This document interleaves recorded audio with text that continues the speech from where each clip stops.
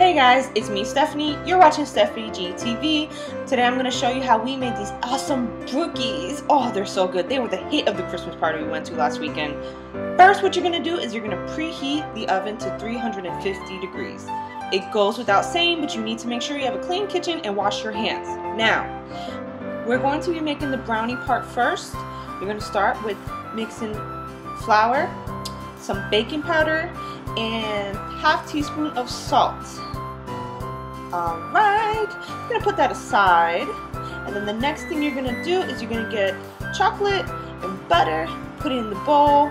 You're going to pop that bad boy in the microwave and get it melted. I'm going to have all the instructions in the description box, by the way.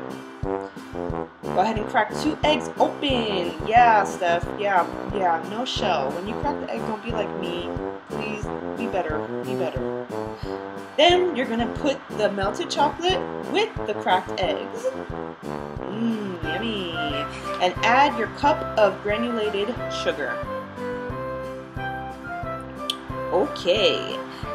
Now you're going to add your teaspoon of pure vanilla extract. Yep. The flour mixture that we did at the top, you're going to go ahead and mix that in here. This is going to be your brownie batter, and I'm going to let my sous chef take it away. Okay, go ahead and stir. I will continue with the chocolate chip cookies. Whipping and yay, flipping and yay, whipping and dripping and flipping and yay, whipping and yay, flipping and yay.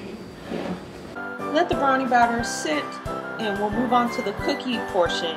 So we're going to mix in our soft butter, our 2 sugars, the granulated sugar and the light brown sugar. I'm waiting for Cam to wash the whisk, so we're going to go ahead and add 2 teaspoons to 3 eggs. Okay, so he's whisking up the sugar mixture. Whisk, whisk, whisk, coo. Then we're going to whisk up the egg mixture with the vanilla. Add those together. Look at the mess that my sous chef made. Shame. Mix all that together. A lot of mixing, guys. I hope you guys have good wrist. Add your salt, add your baking soda, mix that as well. And the best part is chocolate chips. Recipe calls for 2 to 4 cups. We only put 2 cups. This is where it gets tricky. The recipe says 4 1/4 cup flour. It's a lot of flour. Be aware that when you mix this, it's going to be very, very hard. So you might want to use less flour. So put down a little bit of brownie batter. Oh, lost 2 chocolate chips. You put down the cookie batter. You pinch them together to make 1 cookie. That one was a tester cookie. It looks a little ugly, but whatevs. Found a faster way throughout the process. Just get a little bit of dough and roll it up. Again, my hands are clean. Make sure you wash your hands. I wash my hands every second.